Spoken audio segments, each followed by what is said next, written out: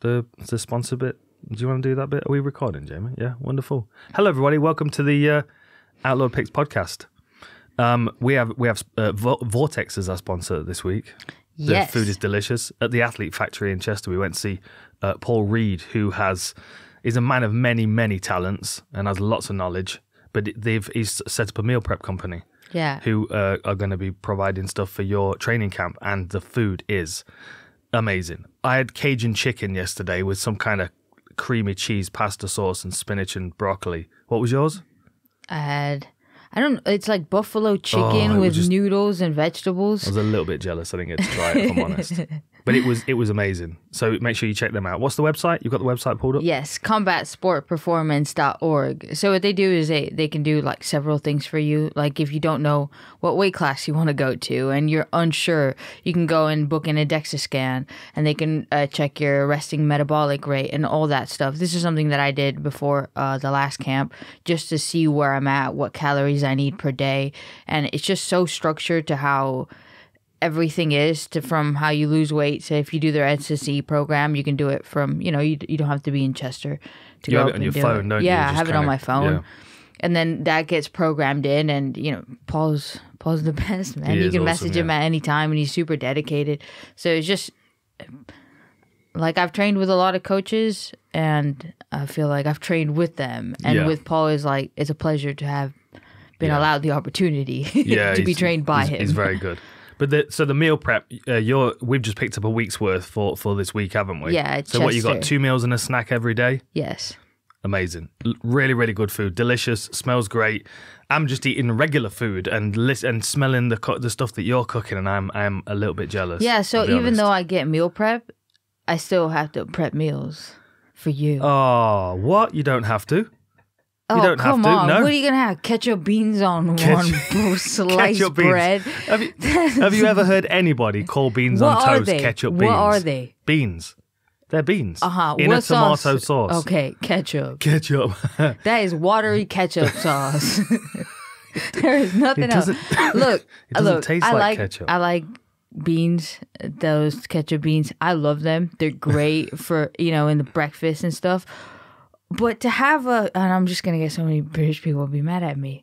But it's okay because I know that's the only thing you know how to make. Oh, you literally, you're like set it up apologetically to call names on the national dish of beans on toast. And then you just followed through with a cross hook cross. Oh my God. Just finishing shot. How many times have you or your dad said that I can do it. It's simple. You shouldn't have mushy carbs on mushy carbs. No. Hey. I'm against it. It works. Mushy ketchup sauce. No. We got so off track. Got me through training camps. One of the good things about the meal prep thing is that they have this crazy machine called Chill Freeze. So that's what you need. You need some Chill Freeze. I need to put you in that machine. Be quiet. Yeah, it freezes the food. The food is cooked. It is as it would be on the plate as it comes out of the kitchen. Instantly. And then it just like Ice Age. Like it. It's crazy. Yeah. Like Pompeii when they're kissing. Pompeii. No, that was ash. It doesn't turn the food to ash. That's the wrong thing. It's too much heat. That's too much heat. But you get the reference. Yeah, absolutely. Freezes it instantaneously. Ice Age was better. What was that movie, Jamie? Oh, no, Star Wars with the Han Solo guy. The what? What do you mean, the what? Oh, no, what was it we were watching? Is it on Ahsoka with the guy with the who's the guy with the ice that we've just... That was some kung fu movie. Oh, Listen, it was. We need to get into it. It's you that's taking us off tangents. Check out combatsportsperformance.org. Honestly, if you are, man, if you're sick of ketchup beans, no, as an athlete, I cannot recommend him enough because his first priority is your safety. It's not him, trying out some crazy new YouTube video strength conditioning that he saw. He doesn't care about that. He cares about you being safe, you not getting injured, and you going out there. So it's, stop Instagram SNCing and get yourself someone good. Okay. Now can we crack on? Okay. You kept distracting me. You wrote the testimonial last week. You've just read the whole thing out again. Well, people need to understand. No, he's very, very good. And the food is incredible. Okay. So we're going to do main card because we're busy doing other things. You've obviously got a fight coming up. Training camp's going well. Very fun. We've been going over to Renegade, which is excellent. Yes. Leon Edwards' knowledge is incredible, and he is very, very generous with his time, as well as Fabian as well. I mean, he had a great performance against Eblen. Didn't go his way in the end, but he was back in the gym a few days later on the mats, coaching. Just a really, really good vibe. And Joby Clayton is a Jedi of the striking arts. So that's been a really good gym. He is very funny. Oh my goodness, he's so funny. And soon we're going to visit the guys at GB Top Team. Which brings me on to my first point. Nathaniel Wood's on this card against Mohamed Naimov. Yes. We're not going to cover the whole card, but there are a couple of fights I do want to talk a little bit about. Like, Nathaniel Wood's had some really bad luck. Like that knee injury that he had where he cut his knee open on, in the gym. Yeah. He's just had some bad luck. But in these last couple of fights, he seems to have really kind of settled into a style that suits him. Like more elusive, more footwork, more strategic about how he's attacking his opponent and switching his stance. I don't know a lot about Naimov, but I'm just excited to see Nathaniel Wood back in there because I know how unfortunate he is. He's been of late. Plus, it's a short notice match for Nathaniel Wood. Yeah. And he recently got married, so congratulations. Yeah. Oh, of course, Naimov's coming off that win over Jamie Malarkey. Yeah. What I find like really cool about Nathaniel Wood is why I feel like he's settled into the weight class because of course he went up a weight class and he's not the tallest fighter. Yeah. And if you're going up in a weight class, unless somebody has seen you half die dehydrating, God, he was and so it's like, lean, wasn't he? Yeah. Do you remember that photo he posted where he looked like he's like a road map of veins? Yeah. Jeez, yeah. And that was before dehydration. Yeah, and he's got experience advantage here, 19-5 against 9-2. Yeah, he has solid footwork, great little trips. Yeah, where you're in front of him and he's like trading shots with you, and you're thinking about something, and then he throws a trip or a leg entanglement in. Not like an Imanari roll. I mean like a leg hook, judo type. Yeah, he's very, very good. It's a lot of fun to watch him spar, and there are a few guys down at GB Top Team as well that are able to push him. You know what I mean? Like really good rounds that he gets. The other fight as well, of course, I'm excited about just before we get onto the main card is Mohamed Mokaev against Tim Elliot. Like Tim Elliot he's a veteran. He's been around for a long time. He's got a really unusual style, but he makes it work for him. He kind of drifts between like Sandhagen, like switching stance heavy on his lead leg to kind of bouncing in and out a little bit. Great scrambles. Mokaev 9-0. Really good. Great back taking, strong wrestling. Right at the beginning of his career, I feel like it could be a changing of the guard opportunity here for Mokaev. But Mokaev needs to stop getting in trouble. In trouble? Yeah, like that knee bar that he was in. Oh, that was bad. That was like that. I thought he was gonna have a surgery after that, just based on the amount that his knee was bending. Yeah, he's super flexible. He said he heard it Yeah. Ugh. Disgusting. Yeah, but you just, I don't really think Tim Elliott has an ACL though. No. That's the other thing. Like, if I had to choose a fighter who doesn't have an ACL, Tim Elliott would probably be up there. So let me have a quick look at the stats on this one. So, see, this has got Tapology and UFC stats have got the records different. Why is that? So, Tapology's got Tim Elliott at 19-12-1 and Mokaev at 9-0, and UFC stats, has got Tim Elliott at 20-12-1. That'll be the Ultimate Fighter, won't it? And then Mokaev at 10-0 with 1 no contest. Anyway, both 5'7". Mokaev's got a 4-inch reach advantage. Significantly less strikes landed per minute by Mokaev, but 10% more accuracy. Good striking defense by Mokaev. I don't know. I mean, I just think this is going to be more about Mokaev kind of allowing Tim Elliott to establish a rhythm and then counter striking him as he tries to move in, like especially because he's going to require a bit of patience in this fight because Tim Elliott's going to be sharp shooting. He's very good at springing off the back foot and leaping into range with those kind of slide by punches. the sooner Mokaev gets his hands on him and gets behind him, I think the better. But he's got to be cautious closing range. Especially because Tim Elliott just throws random stuff up the middle. Yeah. And he does that a little bit of that Dominic Cruz shifting side to side. And then it can kind of draw you into watching him. Yeah. Like, you can kind of find yourself... Not that I think Mokaev will do that. I feel like he wants to just go in, get a quick finish, be super impressive, right off into the sunset, obviously. But, yeah, just be a bit cautious because he's so...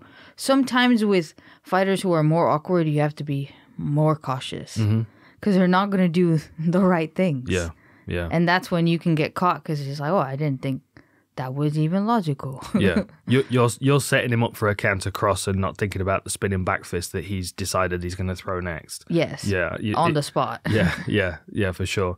There are a few things like if I was in Mokaev's corner, I'd get him working that little step back that we saw Sean O'Malley catch Aljo with, because Tim Elliott can be quite heavy on his lead foot and he can kind of lean forward and leave himself open. And I think with Mokaev's speed and the reach advantage, he might be able to sting him at that range a little bit. Yeah. What he doesn't want to do is start level changing and Tim Elliott's just nowhere to be seen because his footwork, he's bumped off to the side and sprawled.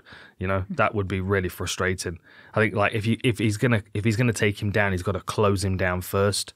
Kind of maybe contain him up against the fence a little bit with some kicks and then grab a hold of him, just so there's less opportunity for him to, burst out and wriggle away. It could be a frustrating night for him if that happens. Okay, main card. Should we talk about main card? Right. So we're kicking off with Muin Gafurov against Said Nurmagomedov. So quick tail of the tape. So we've got. This is all UFC stats as well, so if it's not the same as Tapology, then I'm not taking the responsibility. So they've got Said Nurmagomedov 17-3 and Gafurov at 18-5. 1 inch height advantage for Nurmagomedov, 2 inch reach advantage. Slightly higher strikes landed per minute, slightly better striking accuracy, better striking defense. Generally, I mean, the stats lean towards Nurmagomedov generally in striking, but then they switch the opposite way for Gafurov. He's got a higher takedown average, a better takedown accuracy. Takedown defense is pretty much the same, but then Nurmagomedov balances it out with his sub-average. I think Nurmagomedov's just going to try and keep this one on the feet and pick Gafurov off. I think that I think we saw a lot in Gafurov's last fight against Castaneda where Said Nurmagomedov will capitalize with his striking. Yeah, especially because his opponent was a lot more present in the exchanges. Yeah. And he was sharper, wasn't it? Castaneda. No, the other one, Gafurov. Yeah. Gafurov was kind of like Poirier stance, throw hook straight into. It was a bit too obvious what he wanted to do, and he got a point taken away because he was leading in with his head, and he did earlier in the fight, and then complained to the referee when it was really him clashing heads, not his opponent. But I just feel like Castaneda stayed a bit more present in the fight, like looked a bit more into what. Yeah, you're welcome. You have amazing mugs, flowery mo to drink from, called Dog Rose. Dog Rose. It's a beautiful flower, and they called it Dog Rose. Anyway. So yeah, like he's able to see these openings a lot more. His opponent was able to see it with him because he was so, I'm just gonna single mine, I'm gonna get it to the ground, but not in a way where usually I feel like with the wrestlers they'll have that approach where they get everybody down and they just smash everybody, and then the level gets a bit higher, and then they'll try that same thing and get clipped with something. And then they go back and they're like, oh, well, this didn't work out. Now let me be more patient. And they start picking their shots a bit more. It seems like a phase within the thing that all of them have had, whether they have won or lost that fight. There has been a significant fight that has taught them that. Yeah. And, yeah, I don't feel like Gafurov has had that yet. Yeah. Even though he lost the last fight, he could be like, oh, the point deduction. Yeah. See, that's the thing is he's got a lot of fights. He's had a lot of experience, and he's picked up losses.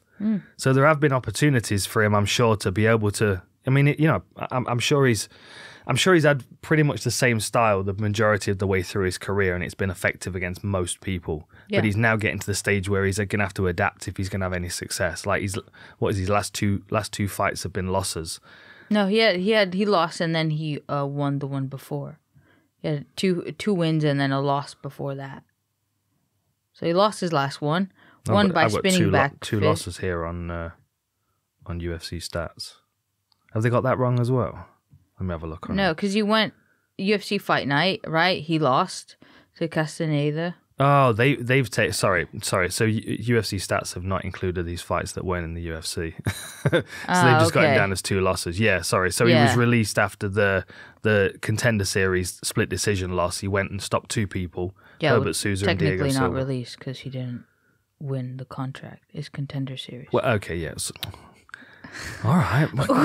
What? You just bullying me today. I'm not bullying you. I'm just... Hey, I'm just addressing it before everybody in the comment section types that out, and I have to go down to every comment and like it, and I don't want to keep seeing the same comment. Give me something entertaining. Oh, so you're correcting me for the people in the comments, right? So everybody watching it right now was like on their keyboard. They probably hate me now. They're like, I was going to type that. Took it away. So from me. For all your complaints, send them to Veronica at Outlaw Picks Podcast. That is.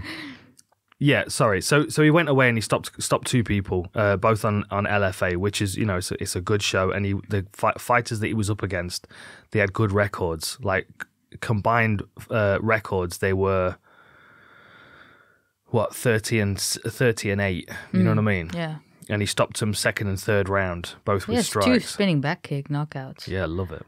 He has really good single shot. Body shots, which he used against Castaneda.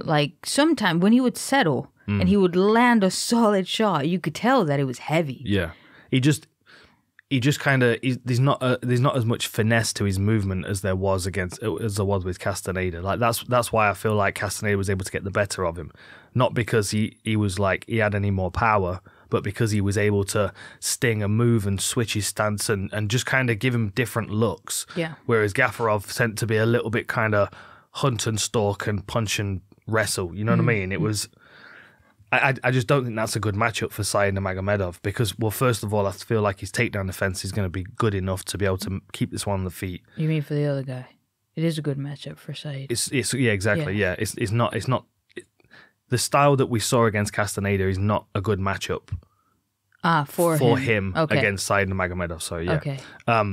Because Said Nurmagomedov for me is stronger on the feet. His striking is sharper.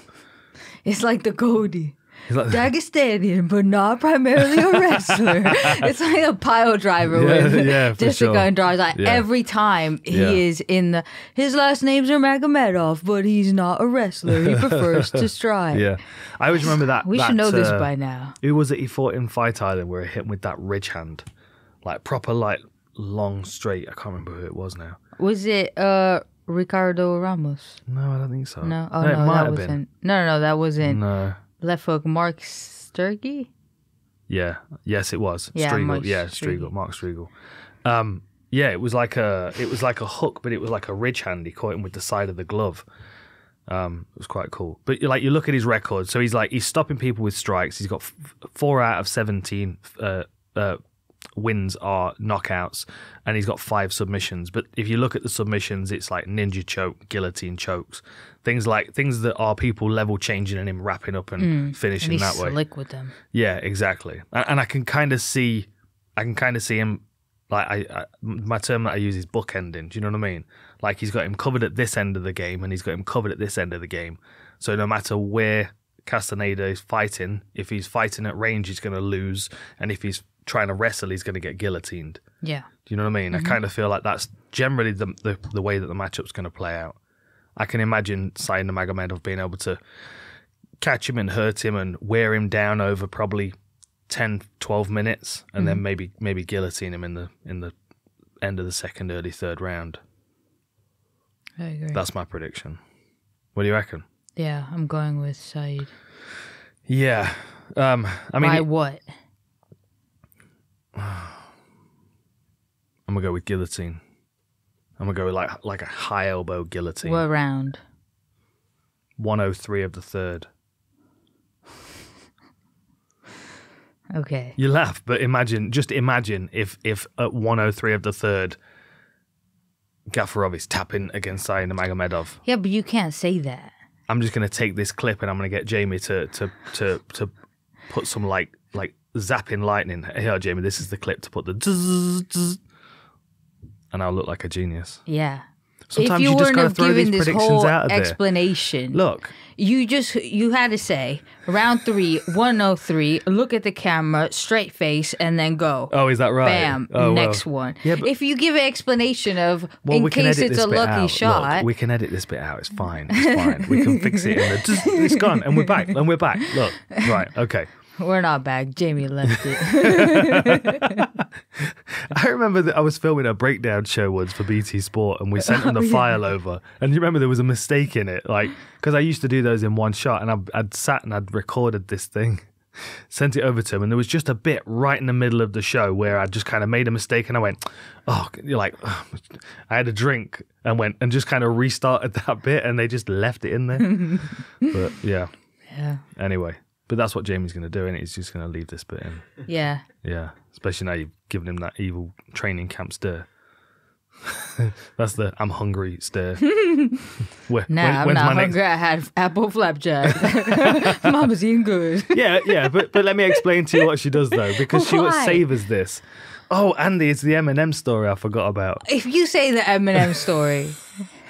Not Eminem the rapper, as in the food. Anyway.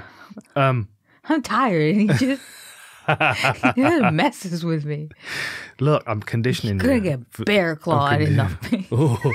Hey, I've got stats from training this morning from the mouth guard people that you kicked me in the head really hard. Okay, you said, don't worry, I got the defense covered. Well, I did. Go harder. I mean, I and was then fine. he complains about it. I'm not complaining about it. I'm just, trying to turn this into like a domestic abuse thing. Well, I say it to the other guys. I'm like, you're fine. You can let your punches go a little bit, and then they give it like another 20%. Whereas I say to you, yeah, you can let it go. I've got it covered, and you're like, right. let's see how covered you are. Let's see how much of my foot I can wrap around the side of your head. No, it's fine. It's fine. We got good statistics on the mouth guard. Anyway, I'm talking about top secret stuff. I can't be saying these things. You're still here, though, aren't you? We're gonna have to. What? You're still here. Still, I am just about. Complain all I hear. Just about. Okay. So next fight. Yes. Ikram Aliskerov. Yes. Against Warlley Alves. Yes. Okay. Warlley Alves is one of those kind of fighters that, like, he's a difficult fight.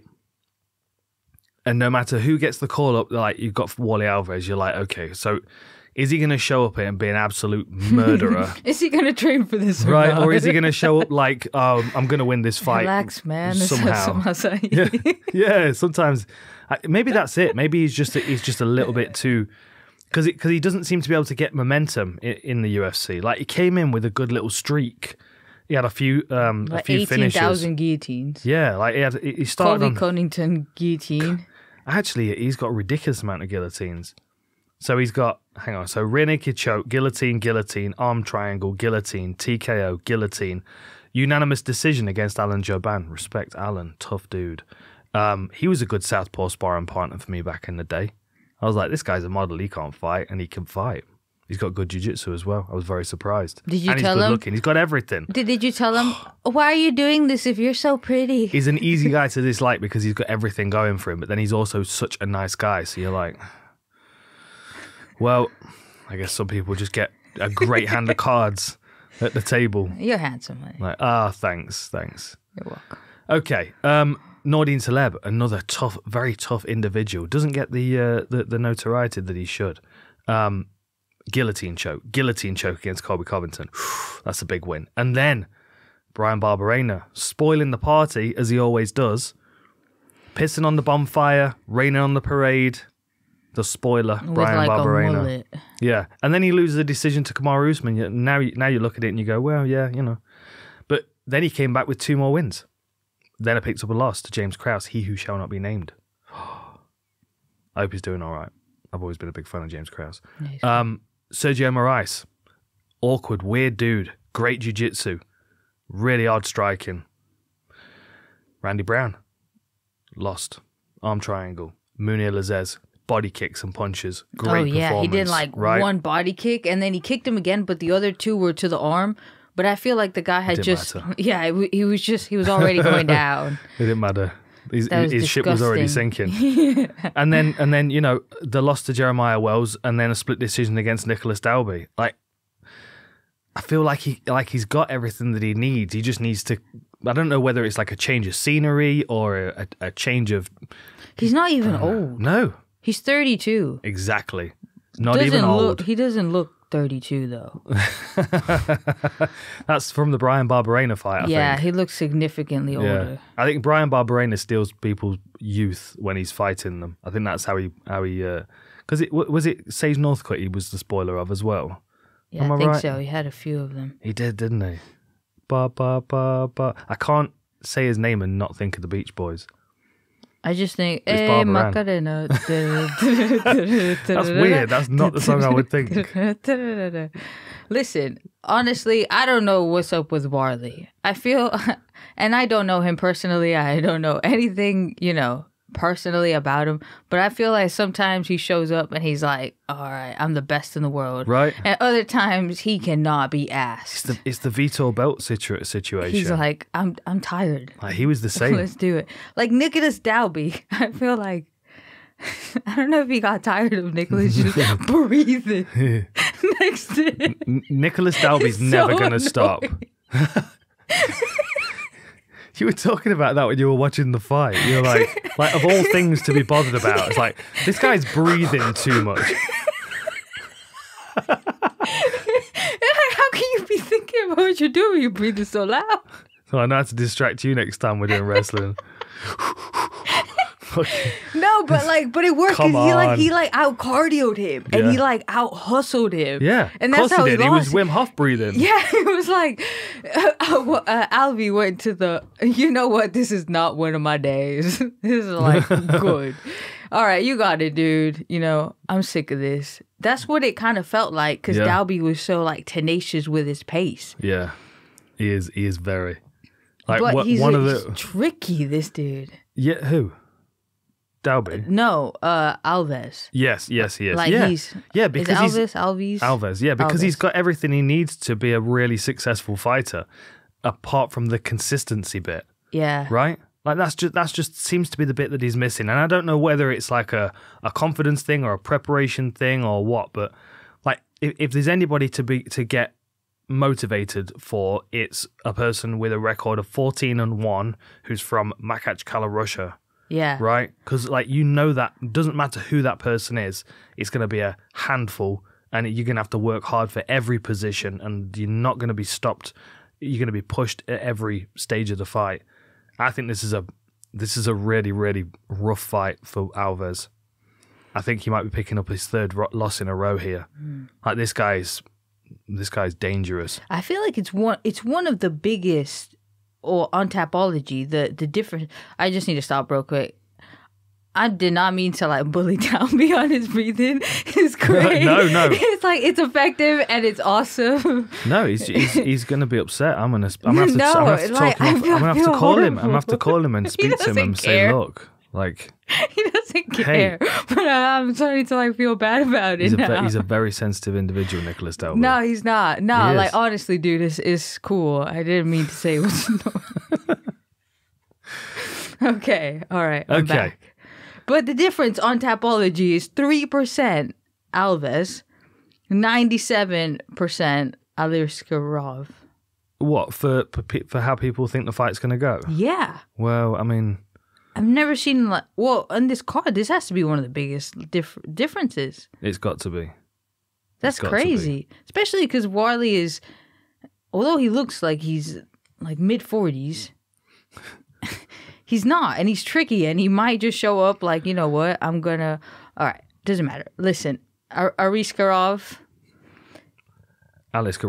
So one other thing that we need to consider as well is that this, because we've talked about this consistency with Warlley, it might be down to his weight cut or his preparation or whatever. He's going up to middleweight for this one. So we might see a different version of him. We might go, oh, yeah, okay, maybe he was just really struggling with the weight cut, and he has a really good streak at middleweight. He might surprise us. Like Anthony Smith did the same thing, didn't he? Like, he was a middleweight, and it was like he just didn't seem there at middleweight, and then he moved up to light heavyweight, and he went on a streak and looked really good. I do think this is a really hard fight to move up into a weight class with, though, because this guy's got everything he needs. I mean, he's a strong, powerful individual with good striking,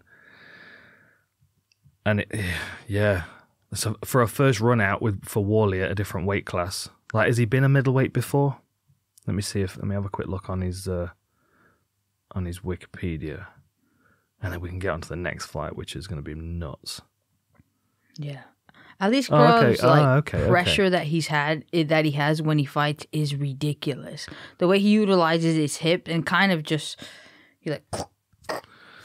So here's something interesting. I didn't notice this. My mistake.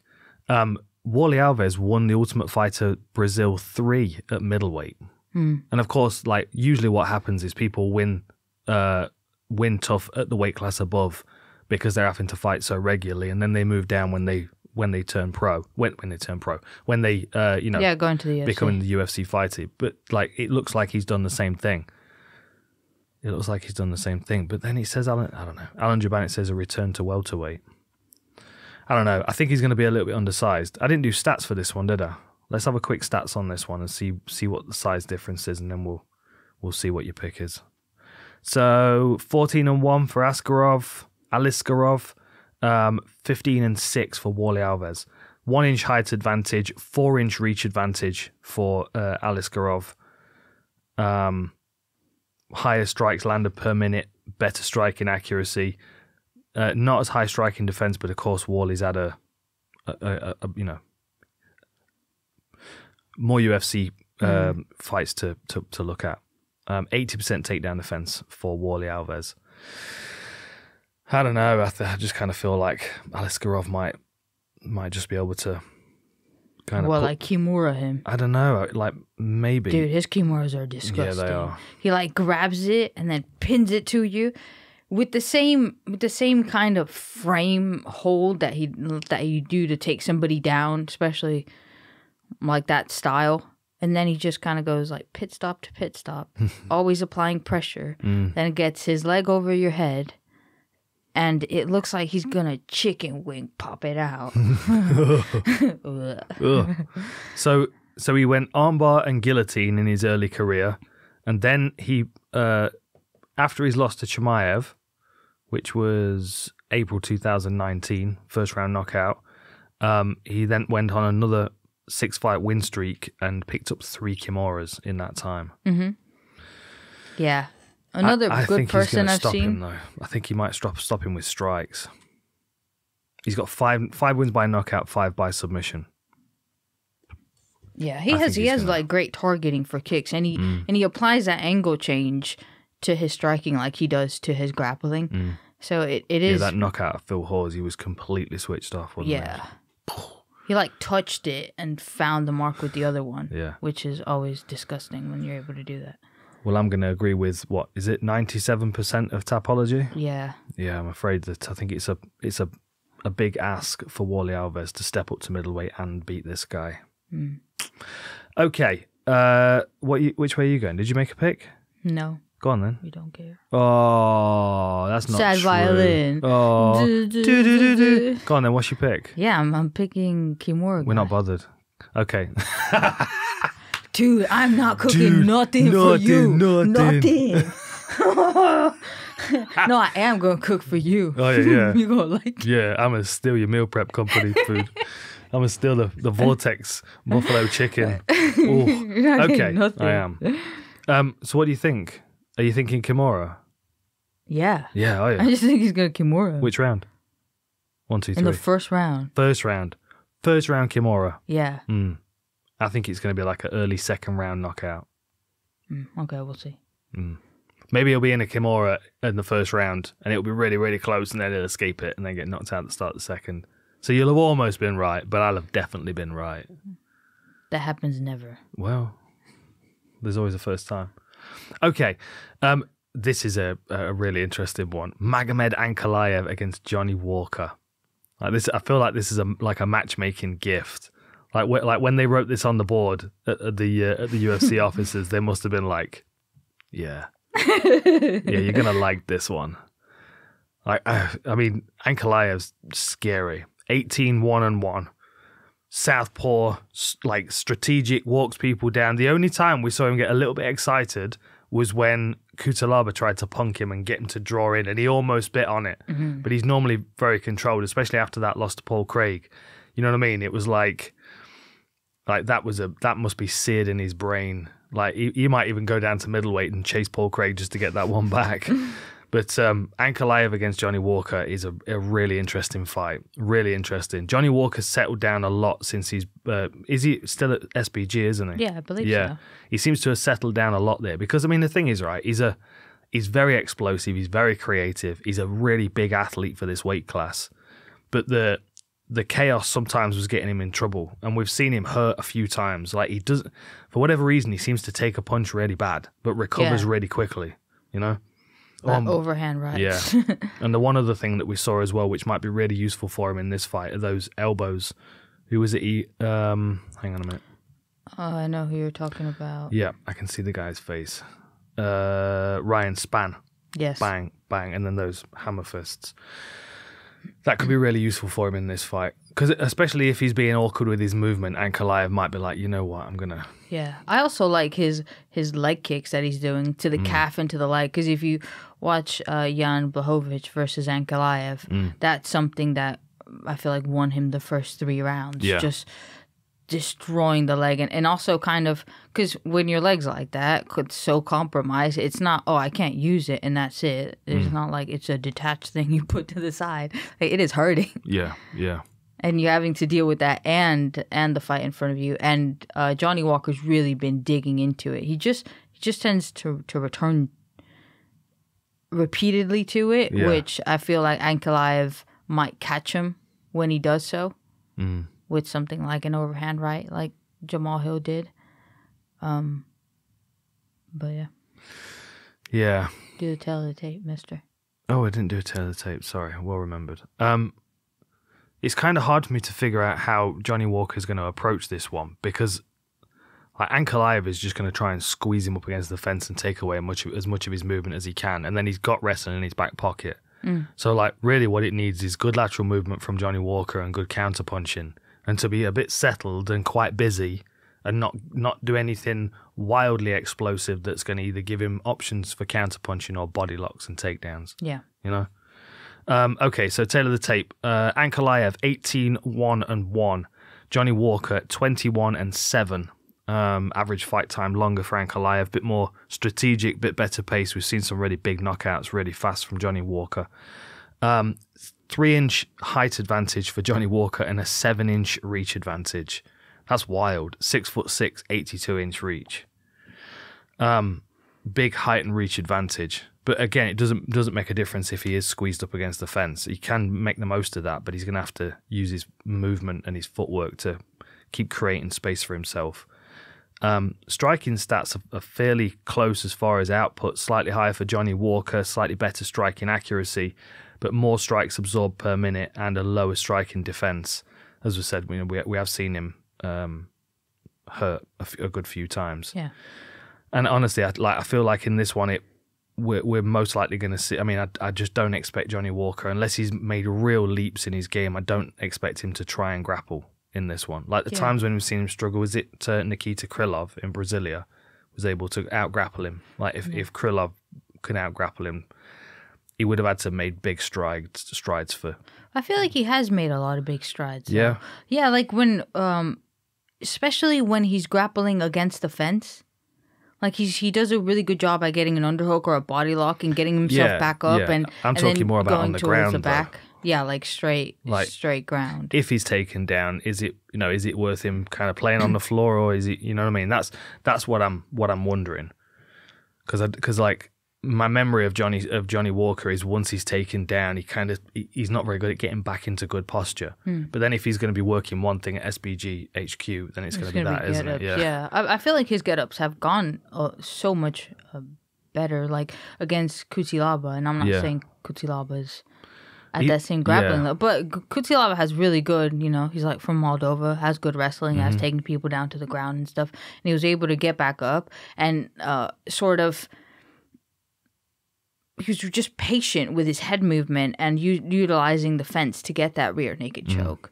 And that's something that we've seen big improvements of Johnny Walker, is a little bit that patience that he has. Yeah.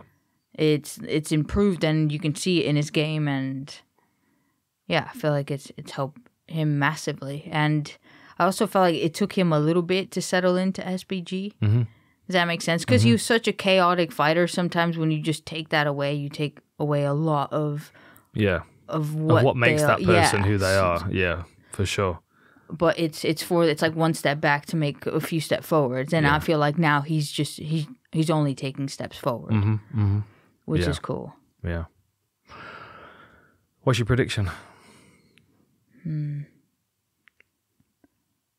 I think Ankalaev's going to do you think? Yeah. What, a decision, or do you think he's going to be able to stop him in some way? What's his record distribution? I think he's going to be like more inclined to try and stop him because he lost the fight for the belt as a draw, and he had Jan Blachowicz down for the 4th and 5th round, and he was just like, there's quite a lot of ground and pound, but not a lot of urgency to finish it. And obviously, you don't want Blachowicz to get back up, your legs compromised, all these things. But I'm sure he might have thought, you know. Yeah. Like, oh, if I would have just went for the finish, or I was stapled to finish on, then that. Because ultimately, what he wants is a belt, right? So if you put on like a finished performance versus Johnny Walker, you're a lot closer to it. Yeah. It put him a step behind to have the fight as a draw. Yeah. Which is why they gave the belt.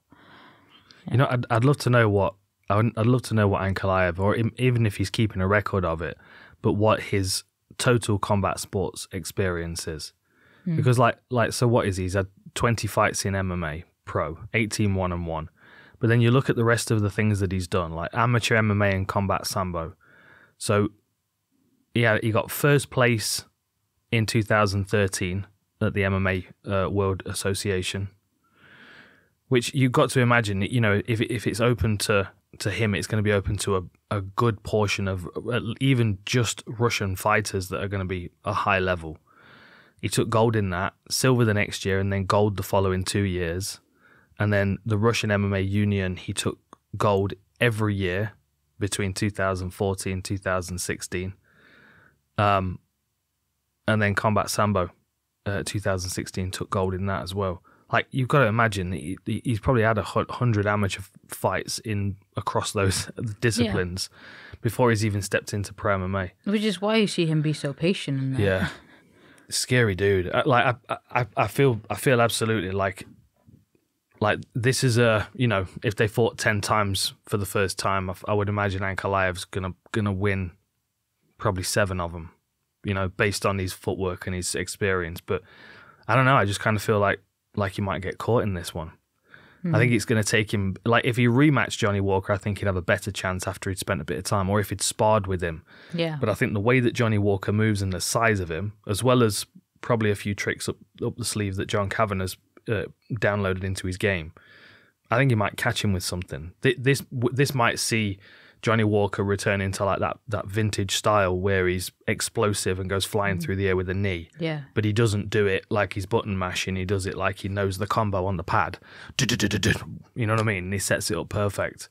Yeah. Usually when he's in front of his opponents, he gives them that impression that he's gonna fly at them at any moment, and it makes him kind of. He keeps doing that with his eyebrows. Yeah. Like, oh no, don't do that. Calm. Yeah. Like I'm picking. I'm going to go with Johnny Walker. Johnny Walker. Yeah, I'm going to go with Johnny Walker. I think it's going to be something mad like a flying knee. I think we're due him returning to that style of fighting. And you know, what's he on? He's on a 3-fight win streak now. So he's had a submission. He's had those hammer fists, the cross and the hammer fists against Paul Craig. I just feel like we're going to get something more explosive out of him this time around. And Ankalaev maybe level changing because he's not sure of his movement. You know what I mean? Yeah. Southpaw. You know what I mean? Yeah, interesting one that. I'm looking forward to it. Okay, co-main event. So co-main event originally was Paulo Costa, Khamzat Chimaev. Paulo Costa's out, although that would have been a really good fight. But I do feel like this changes it a lot. Kamaru Usman stepping in. Short notice, moving up a weight class. 20-3 against 12-0. What do you reckon? Do the tail of the tape. Oh, okay. Sorry. Well, it's good you reminded me because I'm. It's not. Yeah, I'm just now being more vocal about it. Oh, okay. For the comments, for the people in the comments. Yeah. Thanks. Okay, so Kamaru Usman, 20 wins and 3 losses. Khamzat Chimaev, 12 wins, no defeats. 2-inch height advantage for Khamzat Chimaev, 1-inch reach advantage for Kamaru Usman. Average fight time, of course, is considerably longer for Usman. He is a 25-minute fighter, 17:35 compared to 5:01 for Chimaev. And the only reason it's 5:01 is because of Gilbert Burns. Like, if you take that fight out, it's probably like down to 2 minutes. Fast worker, dangerous wrestler, comes in and grabs a hold of people and ragdolls them. He's very, very good at chaining his wrestling together, one after another, after another, until they're broken down. And then he does the same thing with his submission attempts, one after another. Really dangerous individual, but I just don't know as he can do this same thing to Kamaru Usman. I feel like Usman, even though, you know, he's a bit older now, and like something I was talking about with the sub radio guys, you know, they were bringing up his age and his, you know, potential knee injuries and stuff. But I still think even if it's just for that first 2-3 minutes, if he wrestles like nothing else and he's able to keep the fight on the feet, we might see Chimaev start to take that big breath and then start to walk forward into a boxing range. And then I think it's a coin toss because they've both got good basic boxing. You know, they both got good slight head movement, good boxing defense, crisp straight punching. I got a theory. Oh, okay. This is a theory that doesn't apply to the main event because both of these fighters are coming in as short notice replacement. Right? So it doesn't apply to the main event. Okay. But for this, I feel like the fact that it's a short notice for Usman is actually better for him because he's just, you can tell the guy's always in shape. He's not going to gas out. He's done 5 rounds. He knows what that is. You know, obviously not having to do a big weight cut will help him. And I'm not saying it's an easy fight at all because Khamzat is, well, we've seen how good he is and he's big. Like, he didn't make 175, and that's why the whole thing, he didn't fight Nate Diaz. Like, the whole point is he's now a little bit too big for it. And if it wasn't for Usman losing to Leon Edwards, then is Khamzat fighting Usman next would have been a lot higher, you know, obviously the belt's not on the line, but it would have been a lot more intriguing than it is now. And it's not because he lost to Leon. But I feel like Usman kind of needed a bit of a break, you know, like just a little bit of a chill out break. And it happens with fighters sometimes. There's just, you're going and you're going and you're going. You don't recover from injuries as good and you don't do a whole bunch of things that help you better. And you're so far, you know, so like thinking the sport so much that you miss on things that you would see if you just step back a little bit. And that was something that, for example, John Jones was talking about to Israel because Israel said he was going to take some time off.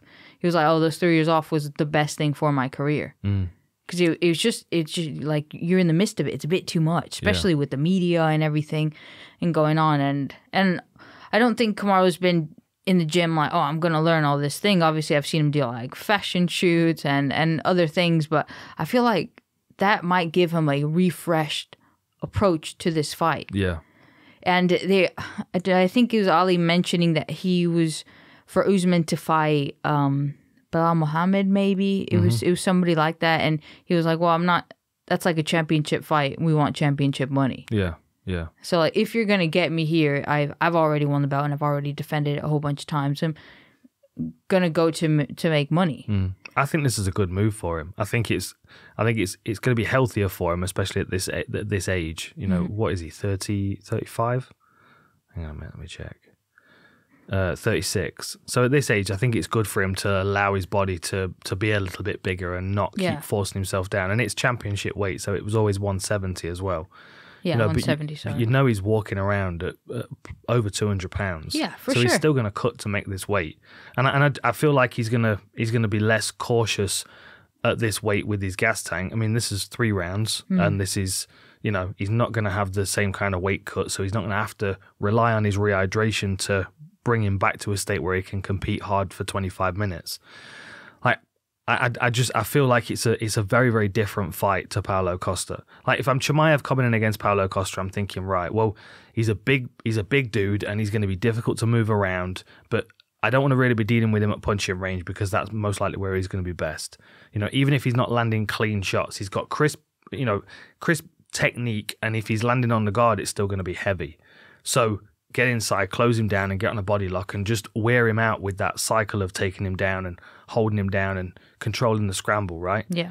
But I feel like this is the opposite game plan. I feel like the smart thing to do with Usman, if you're Chimaev, is to stay at boxing range and establish a jab and kick the legs, and then consider setting up the takedown once you've maybe done 2 or 3 minutes worth of work. Because like, even if then he starts wrestling 3 minutes in and he's able to take the fight down and take Usman's back and not finish him, he's not expended the energy at the start of the round. Yeah. Which means that if he fails his takedowns, he's now got 2-3 minutes to deal with Usman walking him down and power punching with confidence, because now he knows that Chimaev's a bit more tired. You know what I mean? And you just don't know what Usman's going to look like at 185. Like, he might want to come out and close range down and start power punching. Do you know what I mean? Like, I feel like it would. What I think would be a benefit is to see Chimaev kind of start a bit more patient. Like, I mean, we watched the Kevin Holland fight the other day, didn't we? Again, and he just pounces on him, like straight away pounces on him, like a tiger taking down an antelope. Yeah, from the glove touch. Yeah, well, not even. and Kevin Holland did a really good job of keeping the scramble moving to a point. But then, even when Chimaev got onto the neck attack, like, he was like, there was a desperation to finish. It was like, oh, how quick can I do this? How quick can I do this? And I don't think that's the smart way to go with Usman. Yeah, that's why I feel like Usman has a, like, my theory of this being good for him, because he hasn't had a giant training camp of thinking how much of a scary monster Khamzat Chimaev is. Yeah. You know, he's heard of him and like blah blah, yeah, until we fight, let's see. Same like John Jones versus Johnny Walker, like, all right, let's see first. But now it's a short time. It's just going there and doing it. And if he's patient, he might be able to catch Chimaev trying to rush a finish. Because we saw him against Gilbert Burns get a little bit overly excited in the fight. Yeah. And he did slow down and he was hurt, you know what I mean? Yeah. And you can just imagine Usman establishing that jab and just bloodying up his nose and making his breathing difficult and just kind of managing the pace of the fight. Yeah, for sure I could see that. But Khamzat has a disgusting jab. He does have a disgusting jab. Yes, like sometimes he's like swinging it and then he's like, no, wait, I'm just going to jab you. Like he did that to Ikram. Yeah. Yeah. That jab was nasty. It just kind of like hit him in the nose / like chin and folded him in. And he does have that nice rear uppercut as well. And he just was bam, which is cool because a lot of the times against wrestlers, they try and like fake an uppercut, right? Like, don't ever change, you're going to come into an uppercut. And then he's like, sprawl, you're going to come into an uppercut, or I'm going to level change and take you down. So he like used that reverse thing against them, which is, it's awesome. I mean, he's just like, aside from the Gilbert Burns fight, he's just rolling through people. You know, and especially because, so like, he came into the UFC undefeated. He was what, second round knockout, first round submission, first round knockout, first round submission to punches. That's never good, is it? 35 seconds, tap to strikes. Knockout, first round, that's against Aliskerov, who's on this card. Bravo choke, which is what he just won his fight against Kevin Holland with, and then he made his UFC debut. And then it was John Phillips, Reese McKee, where they landed like 2 strikes in, and received 100 and something between them. And then he moved up to middleweight, and just that corkscrew pressure against Meerschaert was just perfect. Like, if you could draw a diagram of pressuring somebody into the fence and stopping them, like that was there was no wasted energy there at all. Really, really clever finish. Good pressure. Lined him up perfect. Single punch, knocked him out.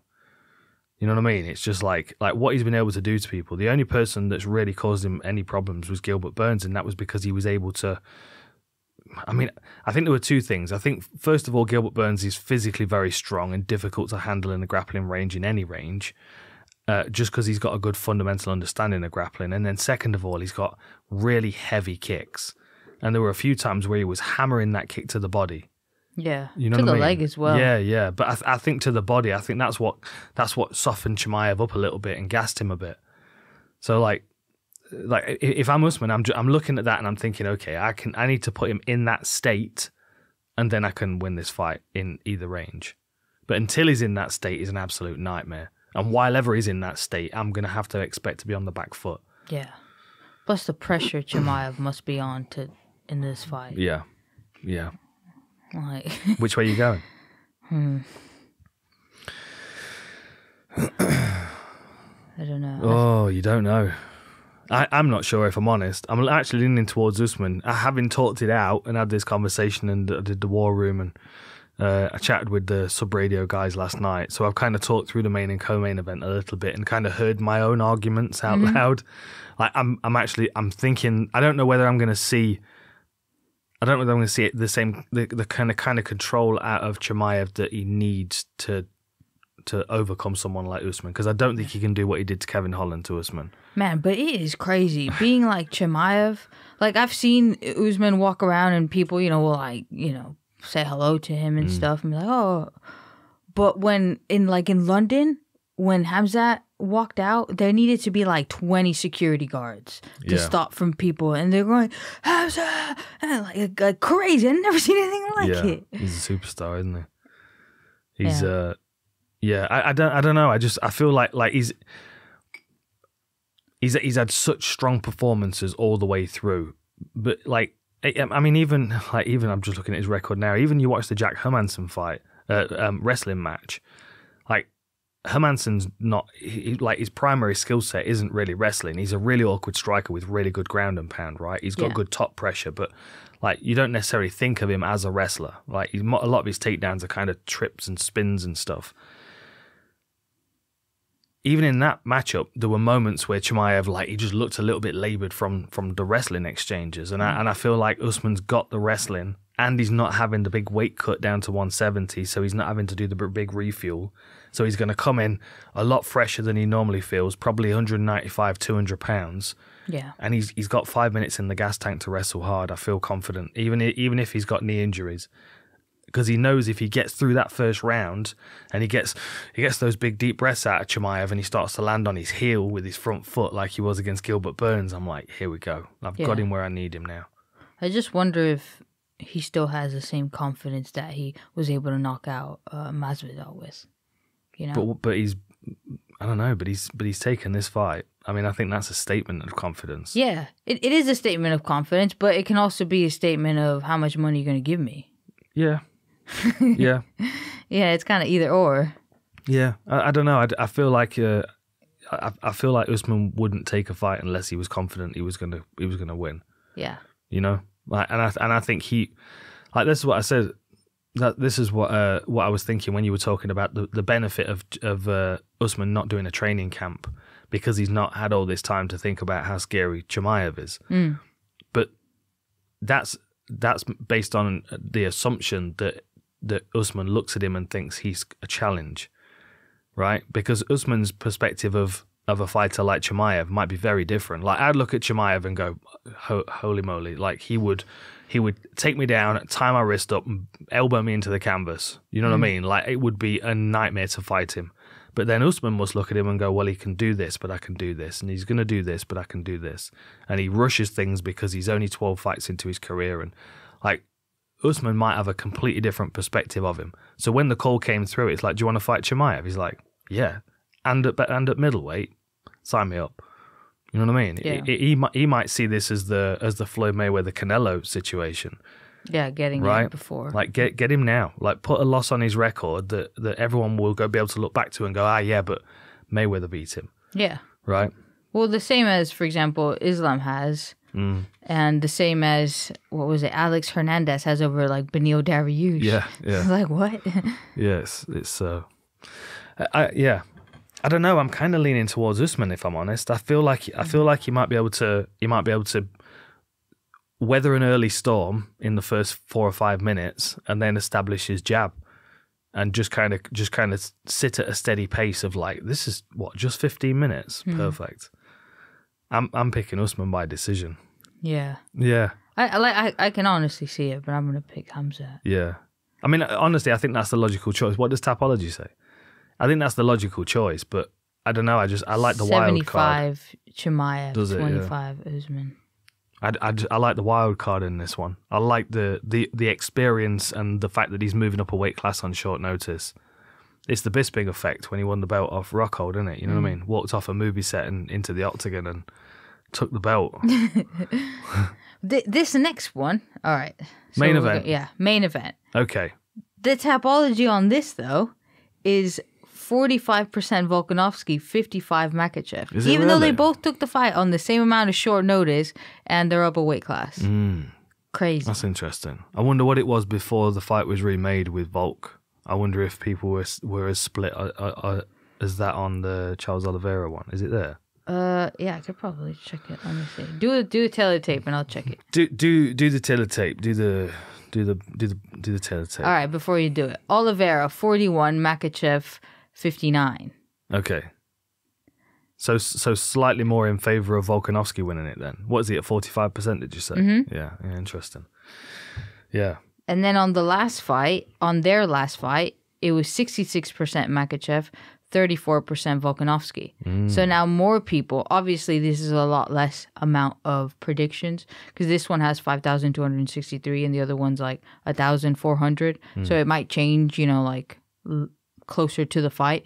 But that's significantly giving him an 11% more credit for maybe winning. Yeah. Which is interesting. Oh, Especially because, Usman is doing kind of the same thing. I didn't grab my notepad. Yeah, no, for sure. I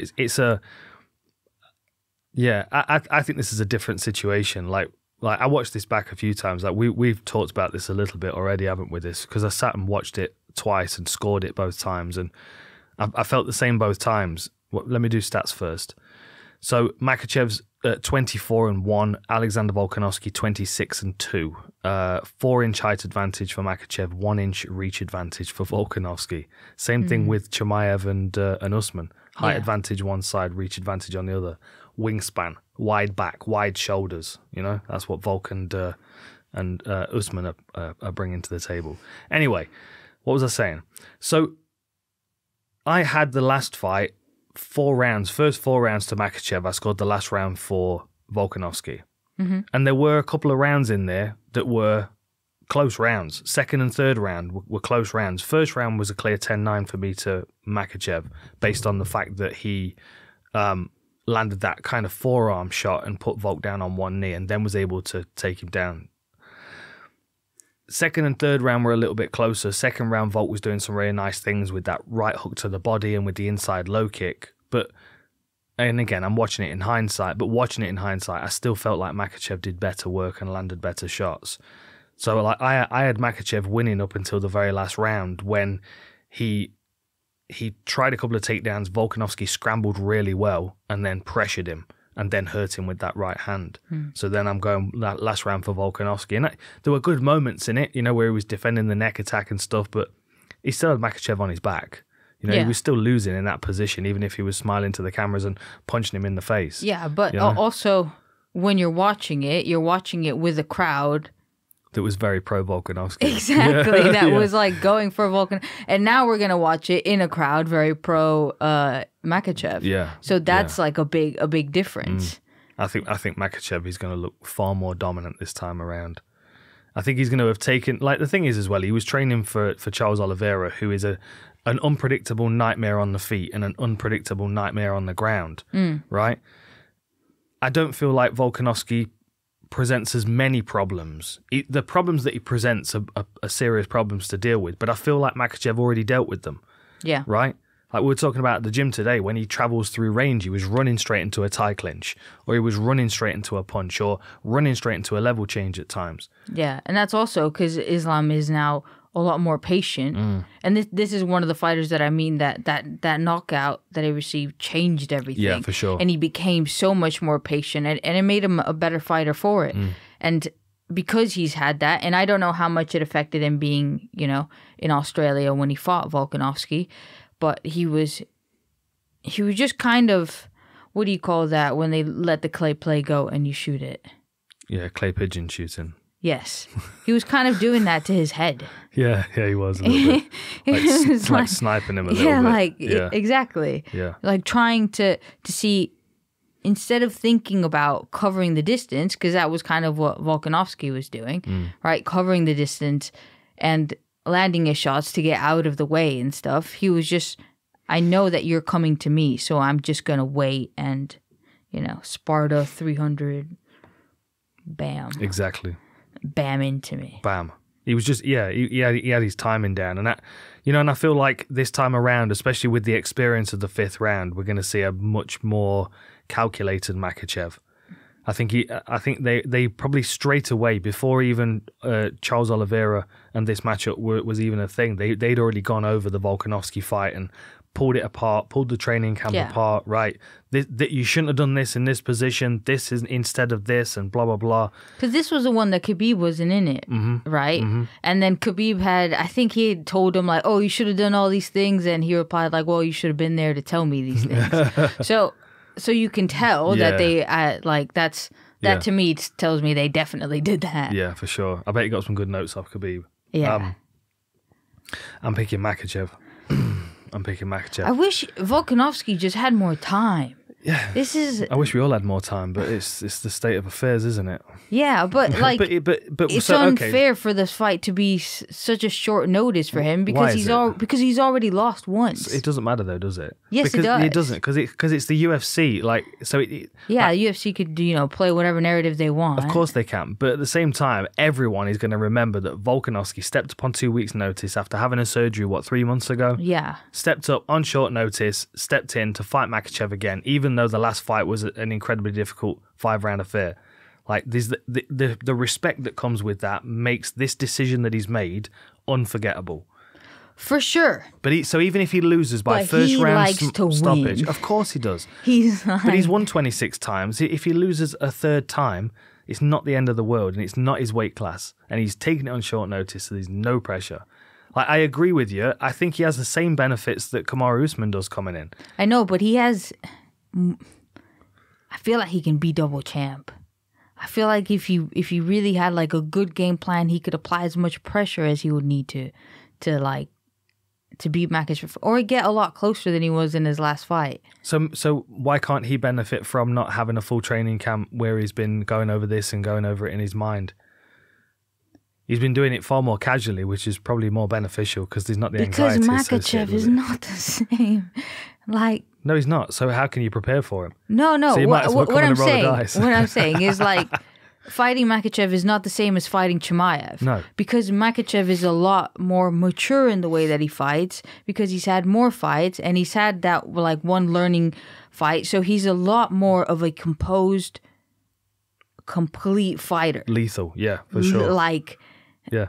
That's why I think he's going to win. Straight mind. Yeah, that's why I think he's going to win. I know, me too. But I would like to not pick against Volkanovski because I really like Volkanovski. Yeah, for sure. For sure. But I feel like I could make a more, I could pick for Volkanovski had he had a bit more training time for him. For sure. But what have we also learned from watching Volkanovski this week? That he's a badass. Yeah, he's a badass, yeah. But you can also pick up bad habits from him. And the bad habits that if you watch him fight Makhachev, he paid for those bad habits. Yeah. Right? Look, Volkanovski is an incredible fighter. And at featherweight, I think he can hold on to that belt for as long as he can stay healthy. Yeah. Also, it makes me a bit annoyed that Ilya's going to fight Max Holloway for the interim belt. Mm-hmm. Like, didn't they just give an interim belt to somebody at the 145 and then he come in and, like, flatten him out? Yeah. Why were you just going to give another interim? Well, because, posters. But like that's disrespectful. You can't I'm taking this fight on a short notice to save your card, because if not, who is Makhachev going to fight that is going to be as exciting? Yeah. And then as a thank you, you make an interim belt at my weight class. Yeah, but it's just drama, isn't it? It's just drama. He doesn't care. I understand what you're saying. I'm not a big fan of interim belts generally. Yeah, but I'm just annoyed for Volkanovski. Oh, yeah. More annoyed than he probably is. Yeah, probably. Well, I'm a fan. I can do what I want. I can do what I want. So you're going for Makhachev, are you? Yeah. Yeah? Yeah. How? Decision or stoppage?